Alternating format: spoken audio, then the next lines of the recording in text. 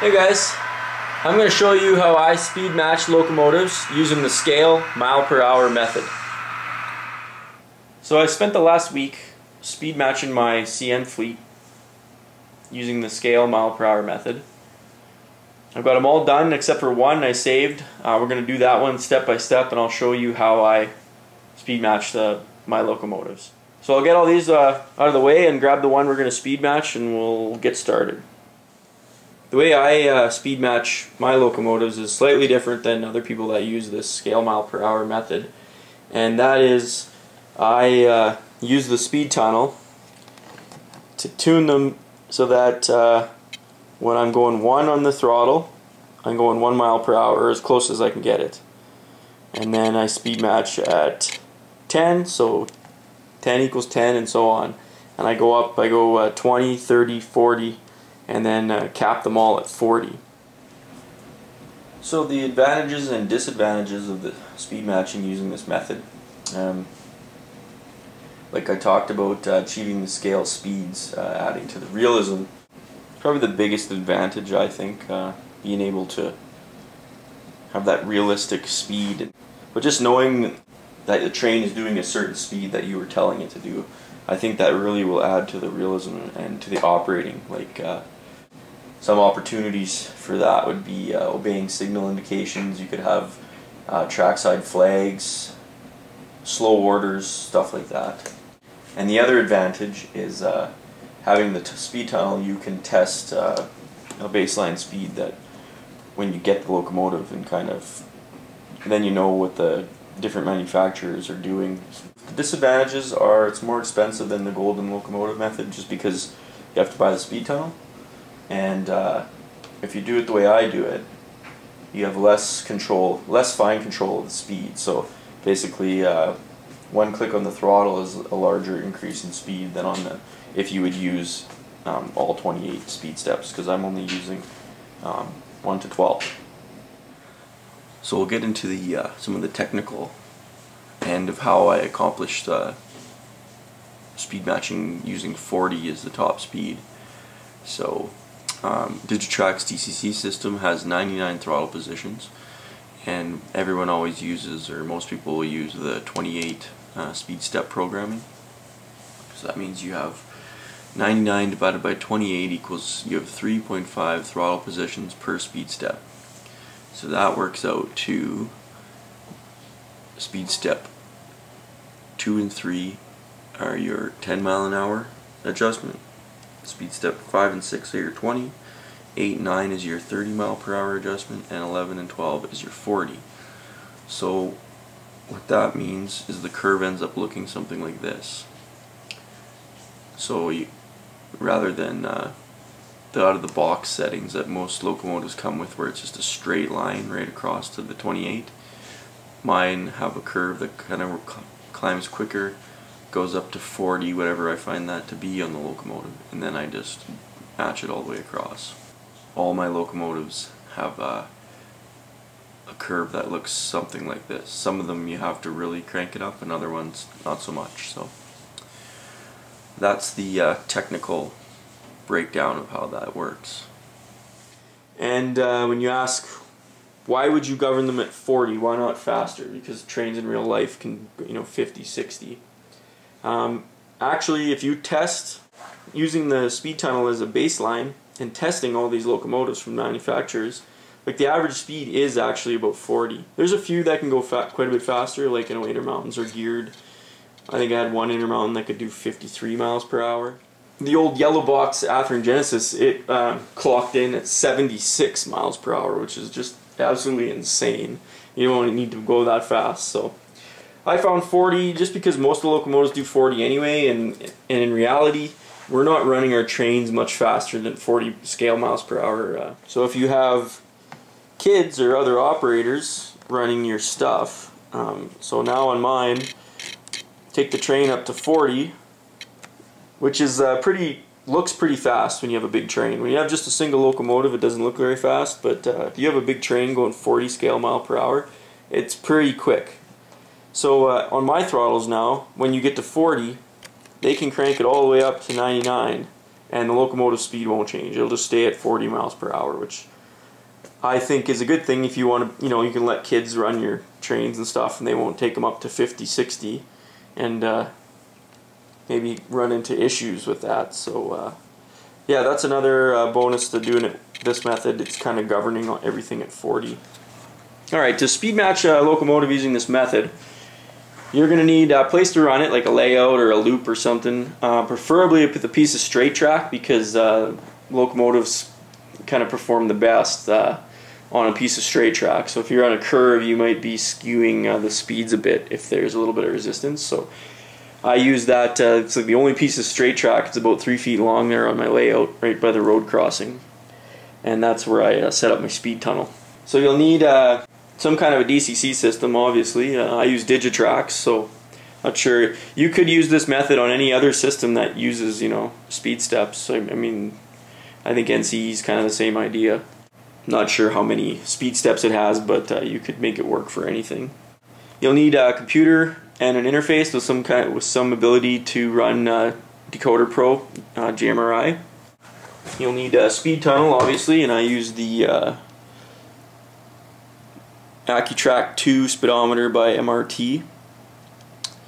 It was 65 bucks, and I think it's been worth it because I like testing locomotives when they come from the manufacturer, and gives you a good baseline of what everybody's doing and what their locomotives are geared like. And the last thing you'll need is the old handy notebook and a pencil to write down all the information about the speed table and kind of your progress as you go. So this is what my setup looks like when I'm speed matching. I got my stool there, I got the throttle within reach, my local buffer USB that connects my laptop to the layout, my laptop, and a spot for my all-important notepad. And it is kind of important to set this up, make it comfortable, because sometimes if you're doing a bunch of the same locomotive, it could be quick. It can be like 20 minutes per locomotive. But if you're doing a bunch of different manufacturers and you're running into problems, it can take upwards of 40 minutes to an hour to do one locomotive. So it's good to have a comfy place to work. Alright, so we'll start speed matching this guy.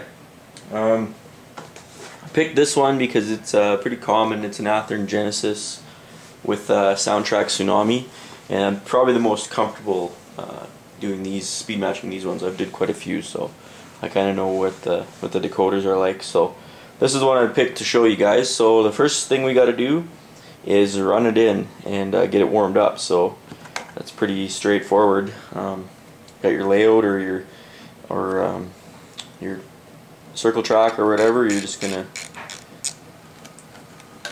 crank them up to 99 and let them go. So all my locomotives, they're all pretty well traveled. I've run them all a lot. So this step usually takes about 10 to 20 minutes before I see them kind of max out at their top speed. And what I'll do is I'll wait till I get 3 consecutive speed tests of the same. And it usually takes, like I said, 10-20 minutes. If you had a brand new locomotive out of the box, I probably wouldn't recommend speed matching it right away. I'd run it in, let it run a few trains with it and stuff, and break it in a bit. They do increase in speed as the motor warms up and as the gears kind of get worn in a bit. So this is there's a couple things we can do while this is going on. So we'll start our page in the notebook and get the JMRI set up. So this is what I start with in my notebook. Here's the throttle settings, and this is for the chart for the baseline. So I'll test it after it's broken. I'll test it forward and reverse at all these speed steps and write them down. That gives me the baseline, and then beside it, when I start speed matching, I'll write it as I'm testing. So when we're done, it'll look something like this. Here were the baseline tests on this SD60F I did, and here's me speed matching. And I just write these numbers in lightly as I go and test, and as I make changes, I get closer and closer to my targets. And then you can see now, step 1, I got 1.9, 10, 21, 32. I try to be within 1 mile per hour, and if I'm there, I'm happy, because usually when you put a train on it, they'll smooth out. So you could spend a lot of time trying to get them 100% perfect, but it's up to you how close you want to get. I go try to be within 1 mile an hour if I can. So while that locomotive continues to break in, we can make a new roster ID for it. So I'll add a new loco, Soundtrax, Tsunami. It's a Tsunami diesel, and it's a GN, I believe. Yeah, there it is, GN for Athearn Genesis, and it's this EMD 710. This particular one. All my locomotives have been changed to the road number on the side, and you got to give it an ID. 8013. Okay. Save. Now he's in the roster, and we can grab it and get ready to program. So we got to make sure we have the speed tunnel set up for HO scale and miles per hour.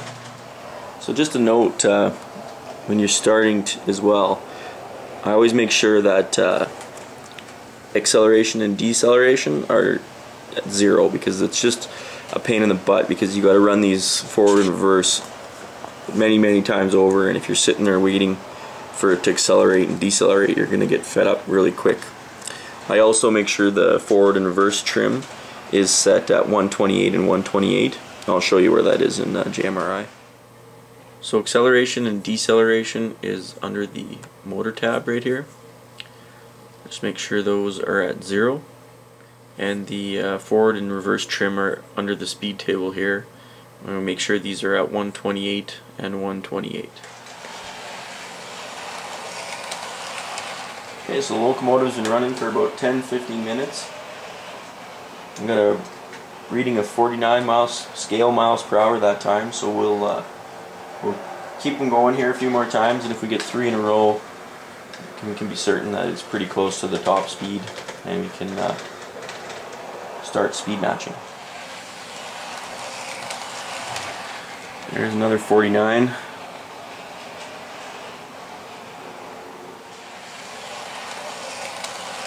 Okay, that's the third time we've gotten 49 miles an hour. I think we've reached our top speed, the motor's nice and warm.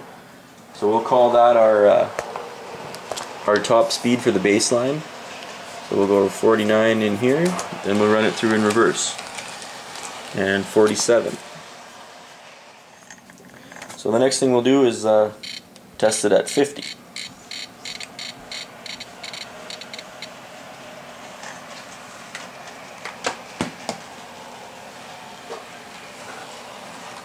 It's noticeably slower there. So we'll pencil in the book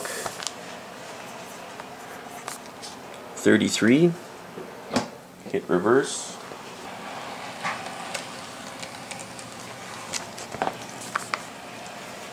So that's a good sign. The forward and reverse speeds are similar. So now we'll drop it down to 40 on the throttle and run it through again. We'll do this for the rest of that table and get all our baseline numbers. So there we got 29. Alright, 29. Hit reverse. So you can see why, if you had acceleration and deceleration on, this would be painful. 28. Okay, so I'm going to go ahead and test it at the rest of these speeds. And I'll get back to you guys when I have the full table done. Okay, so I got the table just about done. I'm doing the low speed now, which I always target 1 mile an hour. And you can see that it's unstable at throttle setting 1. And we don't want that. Even though it is 1 mile an hour, we don't want that unrealistic jerking motion like that. So I'm just going to call that 0, because it's no use if it jerks like that and doesn't look good. So test it forward, see what the forward 1 mile an hour looks like. Same thing. So we're gonna have to increase the voltage. So same. So I'll write 1 mile an hour in there, but I just leave a note for myself that it's jerky at that low speed step. So at the first one, we'll have to turn that up a little bit, and until we get nice smooth slow speed. Okay, so now that we got our baseline, we can start speed matching. So now that we've got our baseline of this locomotive, we can kind of see what the speed table is going to need to look like. So these are my targets, and if this is what the actuals are, you can see that this locomotive is going to run terribly with my other ones. It's too slow on the slow end here. 5 miles an hour, 3 miles an hour, too slow. 7 miles an hour, too slow at 30. 11 at 40. And then you get up to 99 and then it's too fast. So it's just way off. So like we talked about, using the whiteboard there, this is speed steps 2 and 3. This is 5 and 6. This is 8 and 9. This is 11 and 12, and that's the top. So these are the ones we need to adjust. If you haven't done one of these types or brands of locomotives yet, you've got to kind of just guess. And I've figured out after doing a bunch of these that it's roughly, very roughly, 4 steps per mile, 1 mile an hour is kind of roughly what it is. So we're going to go ahead and use the speed table, user defined. We know that it's jerky at 1 mile an hour, so I'm going to go ahead and increase that by 1. We know we're 2 miles an hour slow at speed step 2 and 3, so we're going to increase that by 8.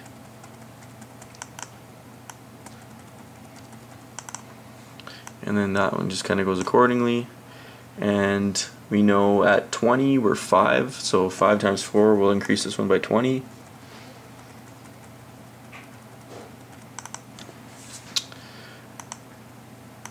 And these ones kind of follow suit.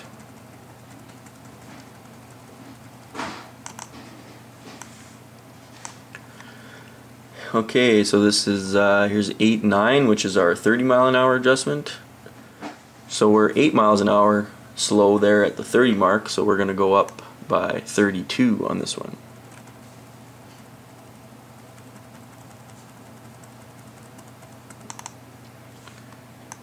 Same on 9.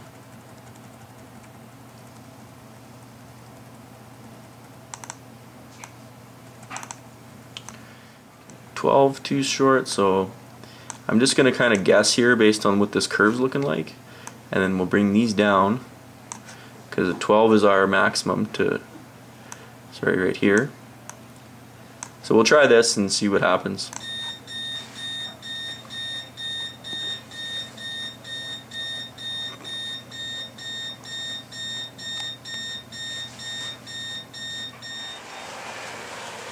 Alright, so now it's just a case of trial and error. So I'll crank it up to 99 again.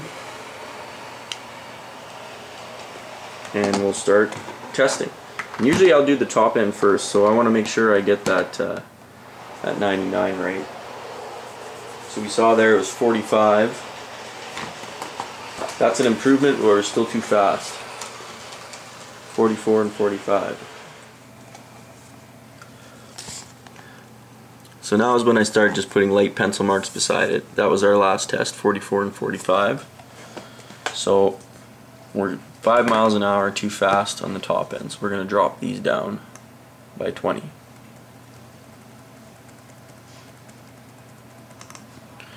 And we will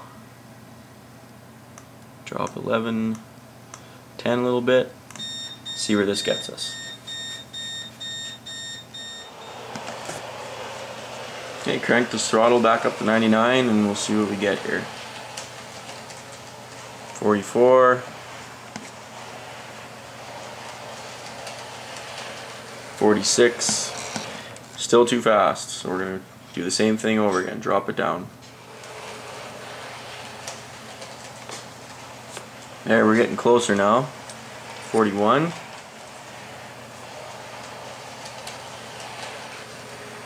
43. So we'll go a little bit more and call that good.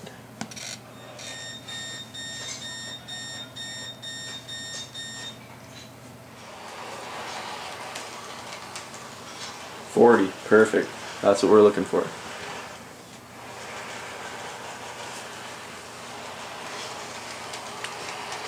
So it's 42 in forward and 40 in reverse. That's okay. I'm usually, as long as one of them's good, I leave it. So they'll test at 50, 40, perfect.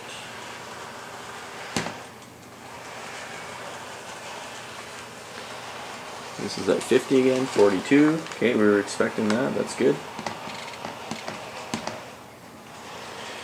You can see in the book, I'm writing it in on the side here just lightly. Those are the actual tests.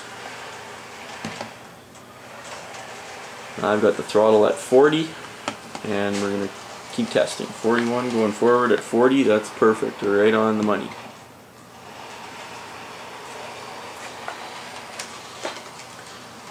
.40 in reverse. Okay. Drop the throttle down to 30 and we'll see where we're at.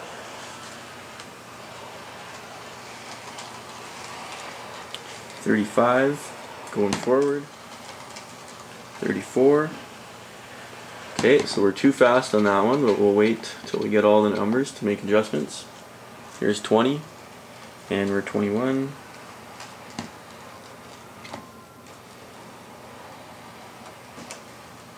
Reverse, same, 21, that's good. Really close. Sometimes you get lucky and you only have to do this a couple times, and other times you end up doing this a lot.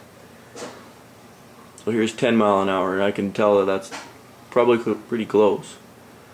7.6.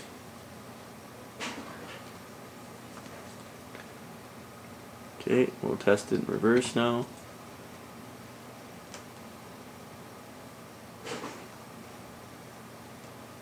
.8.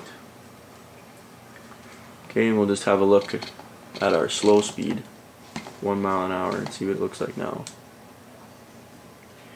And we've got no movement at all at 1, so we know we need to go up a couple more notches. Okay, so based on those tests that we just did, I just wrote all in lightly in pencil here so that they can be erased as I adjust them. This is good. I would call this good. It's within 1 mile at 40 there, that's pretty good. So then at 30, we're 5 miles an hour too fast. At 20, we're 1 mile an hour too fast. And at 10, we're about 2 miles an hour too slow. And at 1, we're at no movement at all, so we still got to go up there at speed step 1. So what we're going to do is adjust that table accordingly using that baseline of 4 steps per mile per hour. So I'm going to go take this up to 2, because we want to keep that slowest speed step as low as possible while getting smooth movement at the same time. And we need 2 here, so I'm going to go up by 8.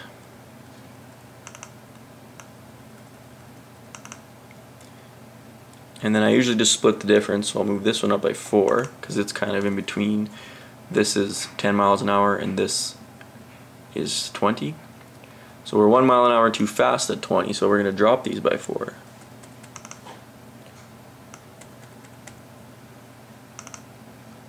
Same thing, split the difference, go 2 there. And this is 8. 8 and 9 is our 30 mile an hour adjustment, so we're 5 too fast. We're going to drop these by 20.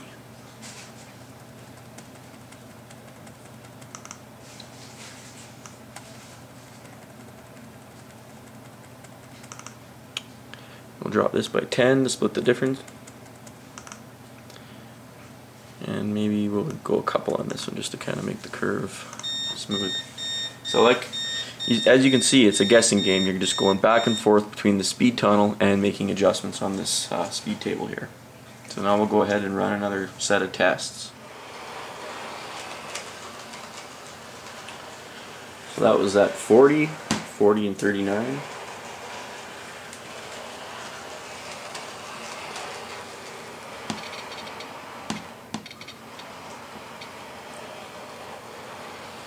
Here's at 30.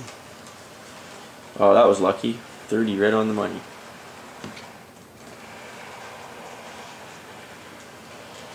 And 31 going forward, but we'll call that good because that's within my tolerance of 1 mile an hour. Drop it down to 20. Oh, we slowed down a bit there. So I'm going to go up, maybe we'll go up slightly on that one. 19 in reverse. And 19 going forward. So like I said, I have my little testing slot here. I'll write that in there, 19, just lightly. We'll drop down to 10, see where we're at.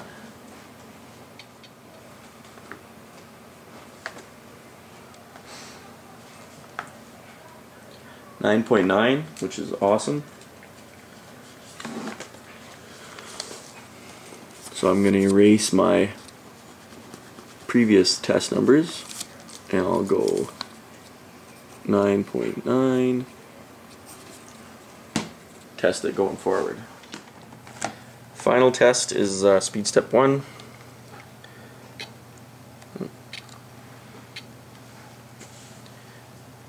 Still no movement, so we got to make a change there.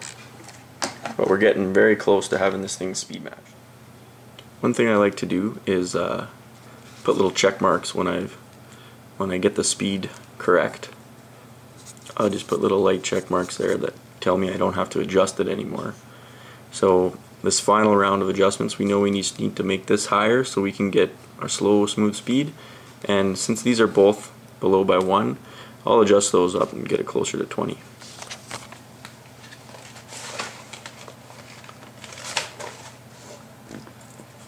So on our 1 mile an hour step, we'll go up by 1 again. I'm just going to increase this by, we'll say 3 this time and see what happens.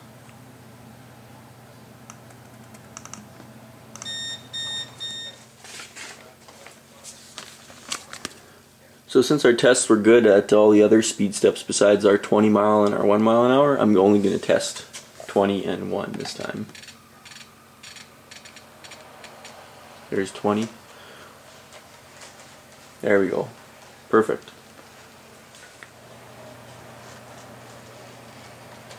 Awesome, that's exactly where we want it to be. And that's good that it runs the same speed forward and reverse. Not all locomotives are like that. Sometimes you have big gaps. So here's 1 mile an hour. Still too slow, we're not moving, so I'm going to go up 1 more notch on that. Still no movement. Okay, we'll go 1 more time. Should be getting close here.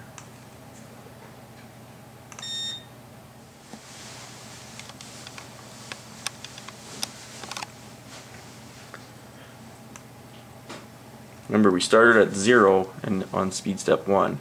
Now we're up to 6.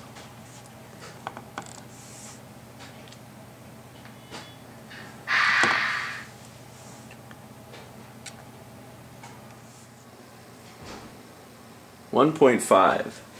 So I had to do that quite a few more times. Ended up having to go all the way from 0 up to 15. But it's best to still do that in 1 step per move because you want to keep this as low as possible. 1.5 is still pretty acceptable. That's not bad. I'm happy with that. So now, guys, we're pretty much done. This thing is speed matched. So what I'll do is test it 1 more time. At every speed and just double check and make sure I don't need to make any more changes.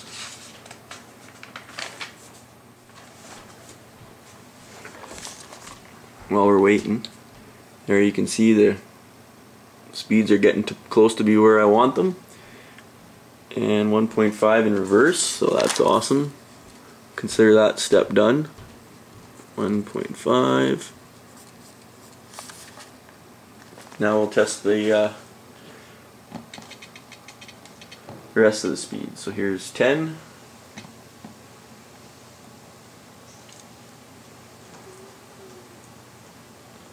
.9, that's awesome.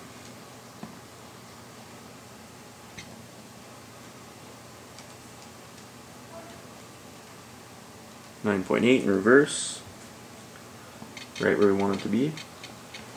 Okay, we'll go up to 20.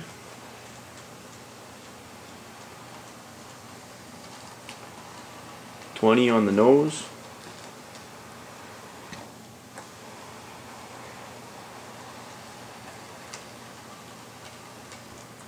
In reverse, awesome.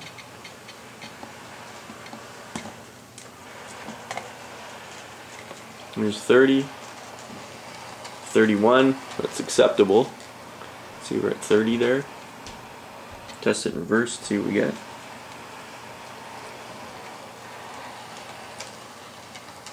And 30, so we'll leave that because it's within 1 mile. Okay, we'll go up to our top speed of 40.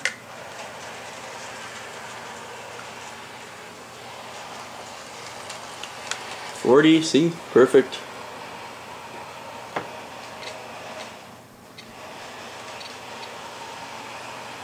And in reverse. 39 in reverse. So here's 50, and we're going 40 in reverse. That's good.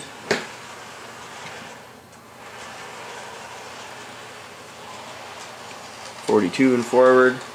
See, it's starting to drift a little bit there, but that's okay. Can deal with that. And 40 in reverse at 99.